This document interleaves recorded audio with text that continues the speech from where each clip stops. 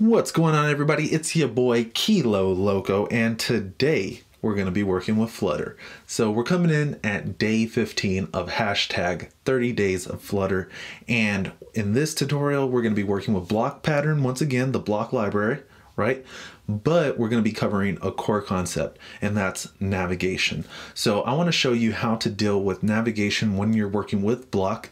Now, I personally think that cubits work excellent for navigation because it's really simple. You're either passing something to the next screen or you're not, and you just want to simply do one thing.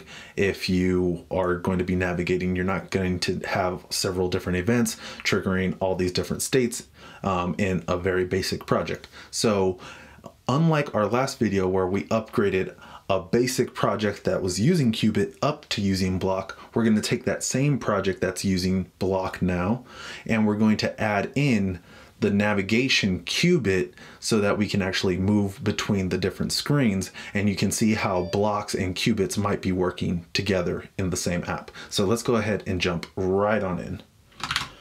So as you can see right here, we have our same old app. We're grabbing posts from the internet, right? We're doing that networking request. We're using our BLoC in order to represent the different states and things like that.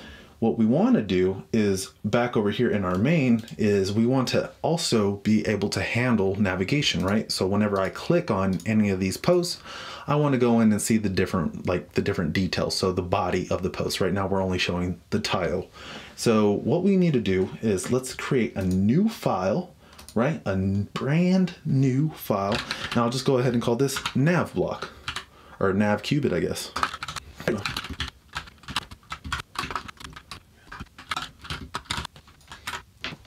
All right, so as you can see, we just made a cubit just like we did before, and this one's going to be called our NavCubit. Now, depending on how complex your navigation is, you might want to work with a BLoC. You might want to be handling different events, but if you're going to be working with an app that's this simple, then we can just work with a cubit, since we're only going to be dealing with whether we're showing one screen or the second screen, right? So we'll just go ahead and use a cubit in this space, and we're going to be working with the state of post. So as you can see, adding our constructor in here, but I'm giving it a super, and we're giving it a default value of null. And the reason for that is that we're saying, is something selected? Is a post selected or not? Do we have a selected post? If we do, then we're going to show the details. But if we don't, then we can just simply go back, right? We can just show the post. So we're going to be working with two different functions, right? Show post details, right? Or go back to post, or well, we could just call it pop, right? Pop to post. And those are the two functions that we want to call to update and manage our state in this cubit.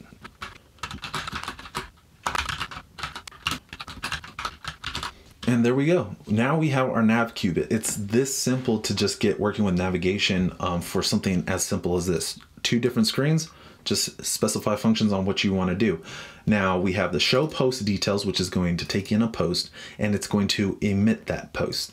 That means that when we call this function, we'll have a post object in our state for our cubit, and we'll be able to, you know, pass that in using dependency injection on a new view that's going to show the details for that post. When we want to go back from that post, we're actually going to be using the nav bar to do this, but we need to make sure that we keep our state in sync. If you want to find out more about navigation in general using the Navigator 2.0, I have a video for that. Make sure you check that out as well. But we're going to be going through all that in this video too. So let's go back over to our main Dart provider, and we have to change this BLoC provider to a MultiBloc provider.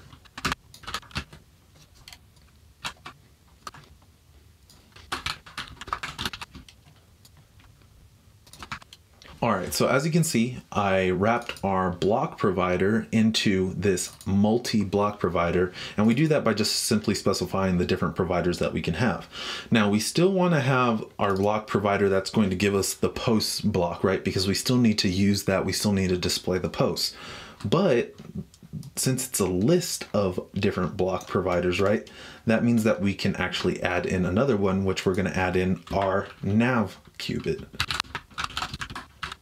And there we go. Just like that, we have now our nav cubit as a block being provided by our block provider and our post block being provided. Now we're still going to keep our child as this post view because this is essentially the opening to the app, right? We're doing this in our main file where we're going to be showing our material app, and we're specifying what home do we want.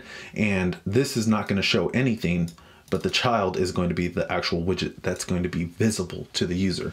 And when I saved it, nothing really happened. We just end up with the same screen. But the difference here is that we can actually use navigation. So instead of showing this post view all the time, let's show another widget that's going to handle our navigation for us. And we can do that in a separate file because we could keep our code all nice and tight and sexy, right? So let's make an app navigator.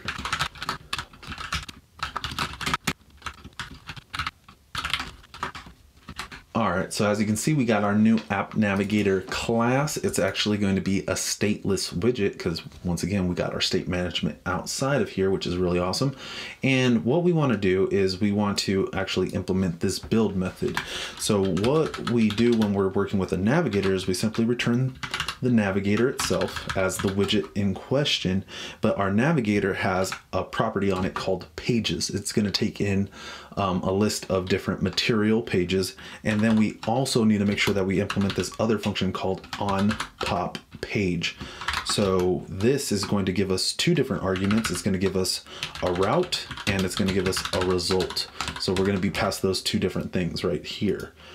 Let's go ahead and save that, get it all updated and formatted and looking real clean, right? And when you're working with a navigator, you're essentially working with the stacking of widgets or pages. So what do we want our base or our home page to be? Well, we can see that back over here in our main.dart that we want it to be our posts view. But instead of passing in post view directly, you have to wrap this in a material page. So as simple as that. So now we have our post view being the base of this pages stack, right? So that means that it's going to be all the way on the bottom. Now, what do we want to put on top of it? Well, that depends on if we have anything in our nav cubit state, right? So that means that we need to actually wrap this navigator in a block builder. So let's do that now.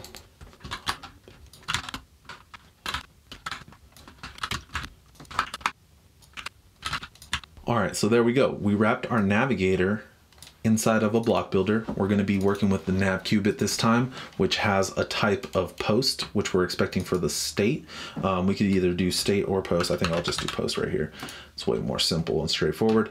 But what we can do now that we have access to our state and we can check if the post is actually there or not, is we can add an if statement in our list, right? So we can say if post is not equal to null, then we can show some type of different view. So what I'm actually going to do is I'm going to create another file, and this is going to be our post details page, right?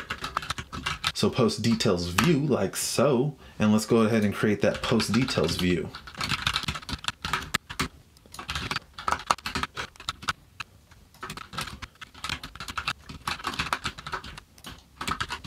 All right, so as you can see, we now have our post details view, which is a stateless widget. Now this post details view absolutely needs to have a post in it in order for it to actually work. So we'll make sure that we're passing in a post, and we'll make sure that it's a required argument. And when we have that post there, then what we could do is in our build method, we could show the scaffold, we could show the center, and for the text that's going to be in the center of the screen, we can actually show the post body, which is going to be like the more detailed information. And additionally to this, what we can actually do is add in an app bar, make it look real nice. We can say the title is actually going to be the post.title, and it's going to be looking real fine. We just have to wrap this in a text widget. I forgot about that. My bad. All right, there we go. So now let's go back over to our app navigator. Right? We have our if statement. We want to display another material page on top of our post view, and that is going to be our post details view. which requires that we pass in a post like that. So easy peasy, lemon squeezy. All right, and as you can see, we have our post details view like so, and I had to go back over here, make sure that the key is on the inside of those curly braces like so. And now, if we just go ahead and save it, we save it. Now we got that refactor in the reformatting, right? But what I want to do is I want to make sure that we can actually trigger our post to do this. So how do we actually make it so that we're updating our state in order to have the post in here at all, right? So we need to go back over to our posts view, right? Plural it up. And in our list view on our list tile, we want to add the argument of on tap. So then what we can do is we can once again access our BLoC provider. Not this one. Well, it's kind of like this one right here, actually. We're going to do something just like this, but instead of working with the post block, we're going to be working with the nav cubit, right? And the reason why that works is because we added it in the MultiBlocProvider at our main, in our main.dart file, which is higher up in the widget tree, which means that we're provided the access to that cubit. So let's add that in now.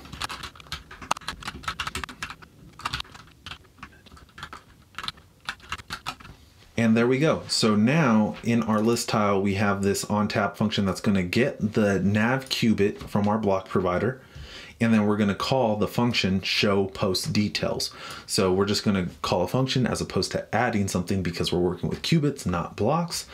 And now if we go ahead and try to tap on something, we should actually be able to see it. So let's go ahead and do a restart. All right. And let's go ahead and tap on it and nothing happened. Now, oh, I know what we did wrong. I know what I did wrong. We have to go back over to main.dart and we have to actually start working with our navigator, right? Because we're working with post view. So let's go ahead, add our app navigator as the child. And now if we save it, well, it's going to show the details because it has a post, but let's go ahead and restart. Let's get a refresh going, right? Let's start from the basics, right? So now if I go ahead and tap on something, we can see that something shows up. We can see our details and that's awesome. Look at it gives us functionality. If I hit back, now nothing's happening right here, which is bad because it's like, I want to go back. I want to go back. The problem is that our navigator is specifically tied to our state, right? So if we go over here and we look at our app navigator, then we can see that if our post is not equal to null, then we're showing this post details view. In order to fix that, well, actually it will actually start working if I do this right here, but we still need to fix this problem. So did pop, right? If I do this did pop on the result, I want to show you what happens. Watch. So now if we hit back, it's going to work, but we still have a problem and it's kind of hidden. So look at everything's working right here, but we still have this problem that I was going to actually show you.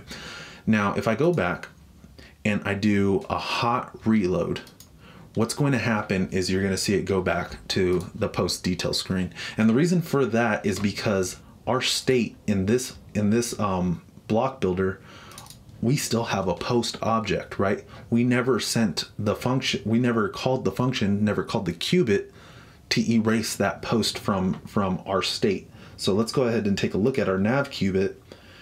This pop to post was never called, which means that post is still has a value in our state, and we need to make sure that we call pop to post.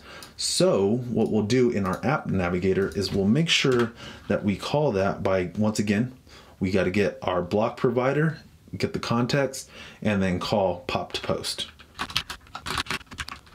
All right, there we go.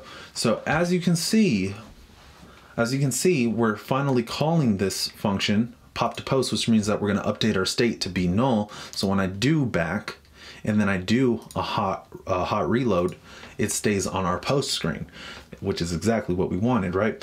So that's just making sure that we're cleaning up our state management. Even though this route did pop and then passing the result is going to handle the actual flow of our app. It's important that we keep track of the state and we update the state as needed to make sure that everything kind of stays consistent.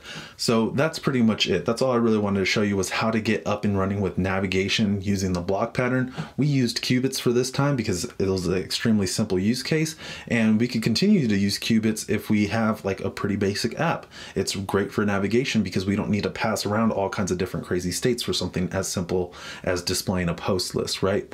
We're going to be going over an example in the future where we're going to be actually using a block to handle the navigation, because we're going to be going through a couple of different use cases, but that's going to be in the future video. So if you want to catch that video when it comes out, make sure that you subscribe to the channel and leave a like on the video if you learned something. I would really appreciate it. And let me know when you're going to be using BLoC. Are you going to be using it in your next project? Are you using it in your current project?